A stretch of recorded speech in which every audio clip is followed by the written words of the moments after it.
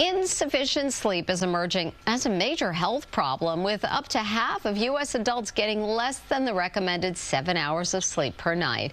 A new study published by the American Heart Association found that individuals with high blood pressure were even more vulnerable to poor sleep and were at increased risk of having negative impacts to the brain.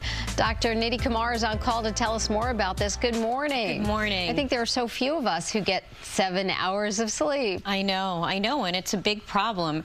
And we talk about sleep so much, and now we just have another study that is coming out that's emphasizing the importance of it. They looked at about 700 participants. People were middle age 40 or older, followed them over several years, and they found that people that were sleeping 6 or less hours a night had a significant decline in older age of executive decision-making skills. Those are like analytical skills, higher thinking ability. They also did MRIs on these patients, and they found that their brains were aging faster. They found changes in the brains that put you at risk for dementia. So this is serious stuff. So what does sleep have? Why does it have such a big impact on the brain? Maybe you could tell us a little bit about this, and also this issue with those with high blood pressure. Well, it's two separate hits to the brain. So first, when you have high blood pressure, that gives a lot of wear and tear to all of the blood vessels in your body, and the blood vessels to the brain are not spared, and so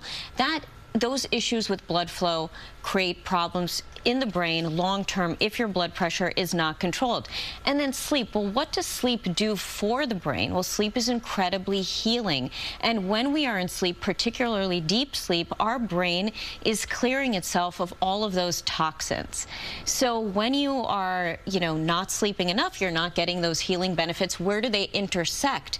Well, when you sleep for a prolonged period, your blood pressure naturally dips. So when you're not sleeping, you're getting even more of that effect of high blood pressure because you're not getting that natural dip. There are so many sleep aids out there. What do you recommend, if any? I know, there's a lot out there. So first, if you're really having a chronic issue with sleep, you need to figure out why. But for short-term issues, the natural route is melatonin. Melatonin helps reset that, biological clock in the brain. And so it's perfect for people that are experiencing issues with jet lag, people that work shift work. So that sometimes they're awake at night, sometimes they're awake during the day. People that are just not able to fall asleep till super late. Melatonin's a good short-term option. It's not without side effects. Makes you drowsy, so you want to take it about an hour before you go to sleep. And ask your healthcare provider because it can interact with other medications. Now, for pharmacologic therapy, zolpidem, or also known as Ambien, is commonly used, works very quickly, good for short-term use, onset in 30 minutes. However, this is also not without side effects because you cannot mix it with alcohol. Women have to be very careful because it stays in the system longer for women. So 8 hours is not enough. So if you're taking Ambien, let's say at midnight, you can't expect to drive a car at 8 a.m. the next day. And then finally, some strange side effects have been reported with Ambien: sleepwalking, sleep eating, unusual behaviors. I've heard of that actually a number of times. Yeah. I know. So at the end of the day, these are short-term fixes.